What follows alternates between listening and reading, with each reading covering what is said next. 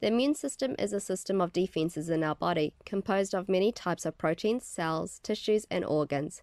It plays a crucial role in fending off attacks from viruses, bacteria, parasites, and other harmful organisms that we may encounter on a daily basis. It may become fatigued, dysfunctional, when infections and diseases happen.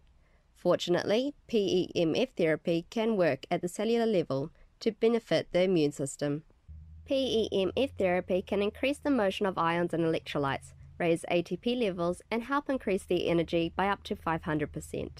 Additionally, PEMF therapy can affect the charge of cell membranes and open up the membrane channels to let nutrients enter the cell easily and quickly. By recharging cells and boosting nutrient absorption, PEMF therapy can help the immune system work better.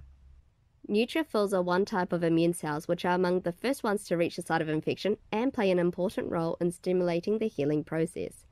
A study that conducted in 2002 at the Department of Clinical and Experimental Medicine Pharmacology Unit, University of Ferrara in Italy, focused on the effects of low-frequency PEMF therapy on A2A adenosine receptors in human neutrophils.